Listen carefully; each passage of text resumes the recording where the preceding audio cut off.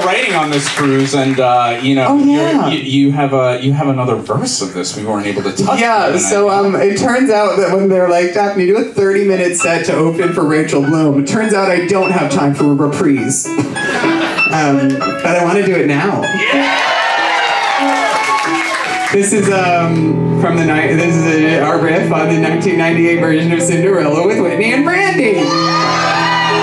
But it's about when you expand past just the trans experience and start to lift it towards the general human experience that we're all living under in 2024.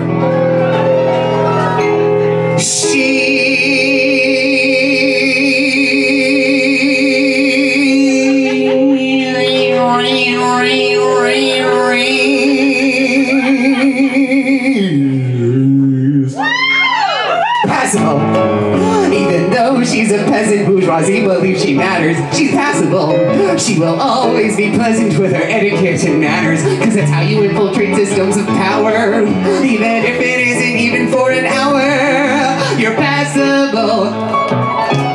For to navigate relationships we use arbitrary, artificial social cues to reduce people to things we understand. But once you learn how to manipulate these, you'll cultivate your multiple me's. You're passable, so milk that shit for all you can.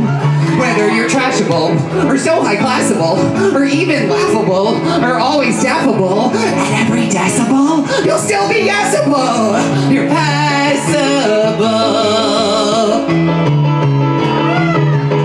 We're passable! With the brains, wits, and gumption, and the iron will to manage. We're passable. It's all up for consumption, all our singing, all our baggage, up for grabs by capitalistic forces. Our identities are one of our main income sources. We're passable. You might think that we're just zanies or fools, but we're living by these one golden rules.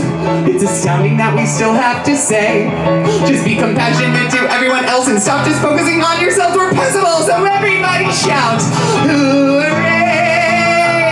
Hooray! Woo! Woo! Yeah! That's good fun. That's good, clean fun, is what I say.